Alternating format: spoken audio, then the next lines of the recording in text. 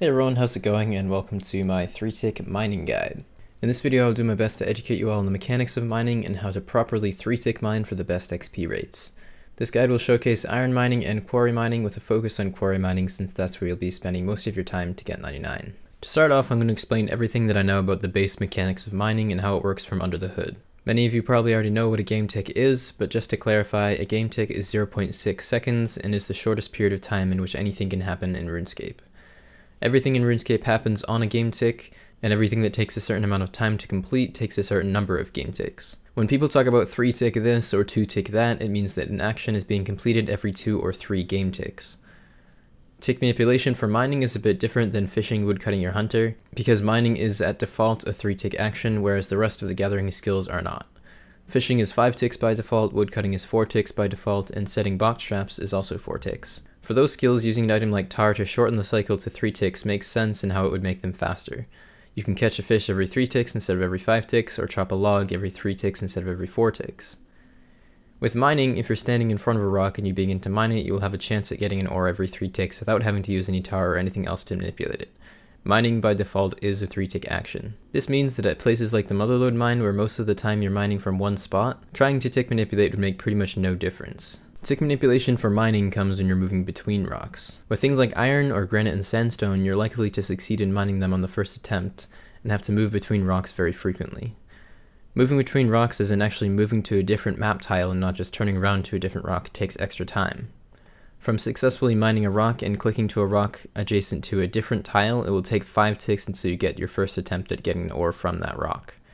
It's worth noting that moving 2 tiles takes the same amount of time as moving 1 tile, since you move 2 tiles per tick while running and 1 tile per tick while walking, and if you only move 1 tile you will walk. Tick manipulation when used for mining is used to shorten the movement time between rocks down to 3 ticks. This can be accomplished by starting a 3-tick action cycle, such as creating an herb tar just as you finish mining a rock and are about to move to a rock adjacent to a different tile, and then moving to that rock. This action cycle is started as you start moving rather than after you stop moving like it would be if you were to just click to the next rock. So the action cycle finishes as soon as you get to the next rock, cutting out some of the time it takes and speeding up mining rates very significantly. First, let's look at a clip of 2SUG mining without any form of tick manipulation.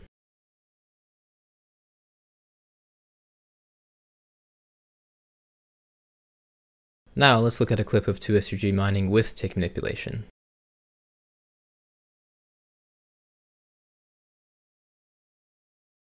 Now let's look at a side-by-side comparison.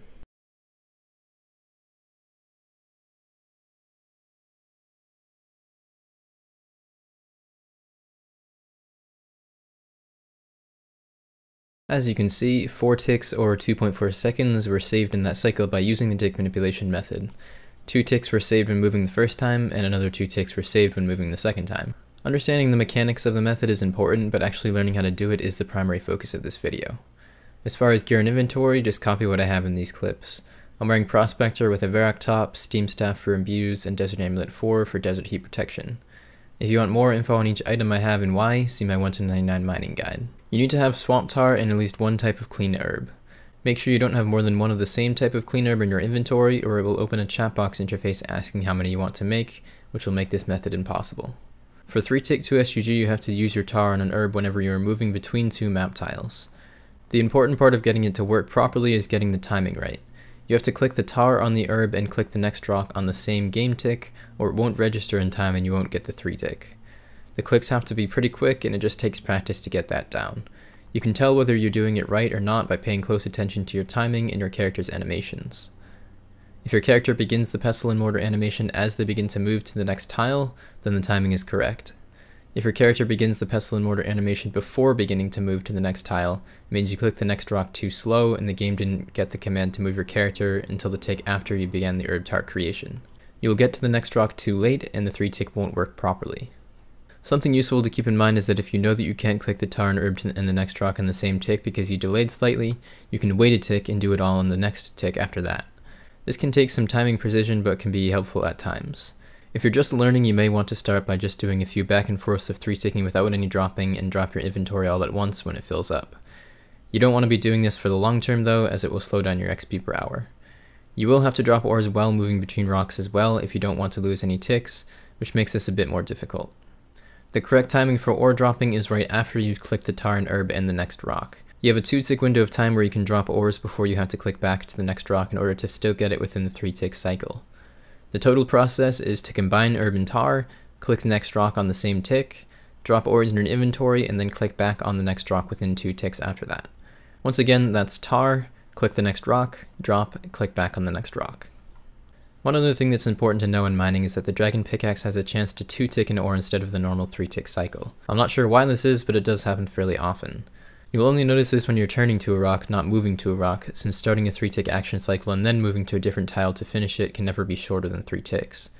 When first practicing 3-tick 2SRG, I found the 2 ticks actually very frustrating, because although it does save a tick, it's very hard to react to them to actually take advantage of that saved tick.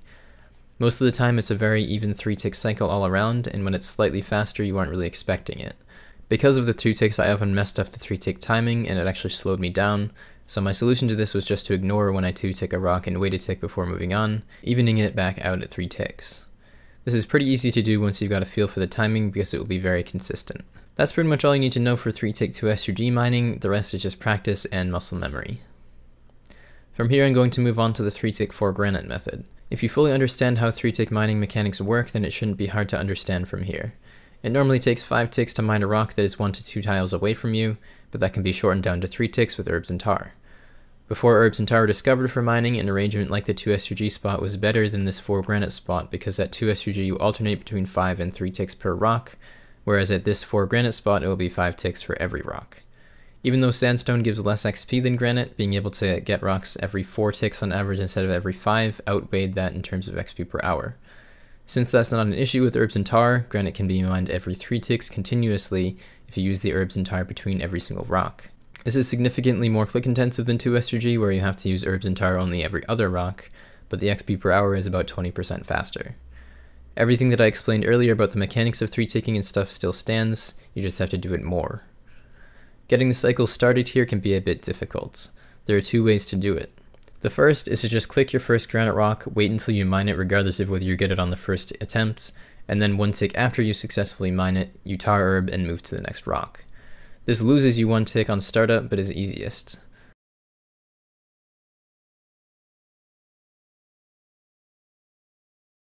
The second way is to wait 3 ticks after you begin mining and then tar herb to the next rock regardless of whether you succeed your first rock on the first attempt. Getting this timed correctly can be a bit more difficult, but I found that the easiest way to do it is to look at your character's pickaxe animation. The 3rd tick starts as they're lifting the pickaxe up from the first swing, so that's when you should move to the next rock. After that, just keep the cycle going. If you don't succeed a rock, don't wait until you get it, just keep moving. It takes no more or less time to wait in front of a rock than to just keep moving to the next rock, because each attempt is 3 ticks regardless. If you know that you messed up, just start over by doing one of the 2 startup methods at the next rock you get to. If you fail a ton of rocks in a row, it could just be bad RNG, but more likely it means you just messed up a cycle without realizing it, and once again you just need to restart. It took me many hours to get the muscle memory down for this, even after doing a lot of XP with 3-tick 2SRG. It can be annoying at first, and you will always misclick here and there no matter how many hundreds or thousands of hours you spend doing it, but it is very fast XP. You may want to take it once again 1 step at a time by first practicing without dropping and then later begin to incorporate the dropping into the cycle. One small thing that I found useful here for how I angle my camera is to turn off the minimap orbs. This can be done by going to the advanced options in your game settings. When clicking up to the southern granite rock, I would misclick on them sometimes, and turning them off clears up that area to make things a bit easier. Another big thing here is camera zoom and angling. I chose to keep my camera always south-north and always kept the 3 main rocks flush with the side of my inventory. The camera does move on its own over time, which is very annoying when doing this method, so you have to keep adjusting your camera accordingly to try to get it to be as good as it can be. You may choose to be a bit less obsessive about it than I tend to be and may find a totally different way to do it that you like, but that's how I would always do it anyways. OSBuddy unlocked zoom can also be good to be able to zoom in further than standard zoom. 4 granite mining is definitely one of the more challenging skilling methods to learn and maintain, but it is very rewarding when you get to the point of being able to do it consistently. The last method I wanted to touch on briefly in this video is 3-tick iron mining. There are a few spots around RuneScape where this can be done. The best spot is in the Wilderness Hobgoblin mine, and it's arranged similarly to the 2SRG Quarry spot. You'll only have to tar herb every other rock. The disadvantage here is of course PKers and waiting on the de-aggro of the Hobgoblins. The spot I'll show in this video is at the East Ardoyne mine. With this spot you'll have to tar herb for 3 out of the 4 rocks, since there is a set of 2 adjacent rocks to one tile, and the other 2 are separate. Mechanically, iron works the same as quarry mining, so I won't go into detail on how it all works, but I would say in terms of difficulty this spot is on par with 4 granite mining. Having the paired rocks is nice, but the arrangement of them is kind of awkward, and especially clicking to the northernmost rock can be difficult since there's such a far mouse movement. This is the fast way to mine iron though, and rates can get over 70k an hour at high levels. I'd recommend doing this method until around 70 mining, and then switching to 4 granite if you want the best rates. The advantage of doing this at lower levels is that you get the practice of 3-tick mining, and then 4 granite shouldn't be too hard to pick up.